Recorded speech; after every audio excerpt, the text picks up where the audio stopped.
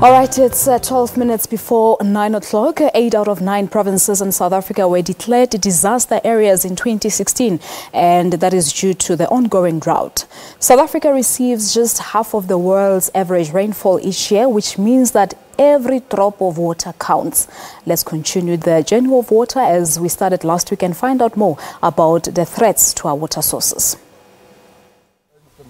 The Mabola Protected Environment is in a strategic water source area, generating critical water supplies for agricultural, industrial and human use. The area is now under threat from mining activities, but further down the catchment area, bad agricultural and livestock farming practices also poses a threat. These northern Natal soils are also inherently susceptible to soil erosion and impacts negatively on downstream water quality. What you're seeing here is terrible erosion on the landscape, and that has a severe effect on the water quality for various reasons. Firstly, when the topsoil gets washed away, it obviously contains minerals and it contains nutrients, and the nutrients have an effect on the water quality in the rivers when it gets washed down. Secondly, there's this thing called turbidity. That means that when the water gets washed into when the soil gets washed into the water, it reduces the ability of light to penetrate the water. And all the aquatic primary producers, things like algae and plants, they require that light to survive, and they form the basis of the ecosystems in the water. So if they can't get enough light, there's not enough energy entering the water, and that then affects the whole ecosystem within the freshwater ecosystem. Finally, if you look over here, there's a huge volume of soil that's been washed away. All that soil has to go somewhere. It goes firstly into the rivers, and progressively it gets washed down and eventually ends up in our dams.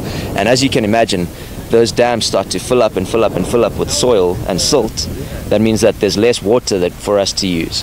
And that means that when you get down to kind of 20% of the bottom 20% of the dam, essentially it's just soil and a thick, muddy mixture that's really difficult to use. So it really affects our water resources too.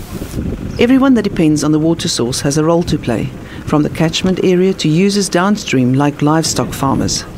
Pinecone Piggery Farm has reduced its water usage by half by introducing more efficient, modern methods in the piggery. They also stop the slurry from finding its way into the rivers by keeping it in holding dams and turning it into useful compost that is sold to local farms.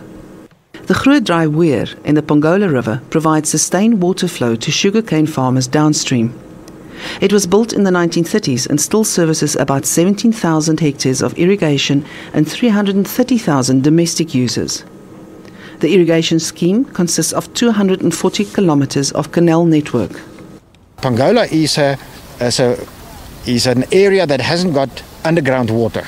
The few sources that there are is very brackish, and so we are solely dependent on the river system of the Pongola, and just so also on the health of the river system even upstream. So that is very important for us, and that is also our involvement in the total catchment to ensure water security for the future and care of the environment. With so many depending on the water from the Pongola River, everything possible must be done to prevent pollution and other threats to this life-giving source. Linky Bierman for Morning Live on the Journey of Water.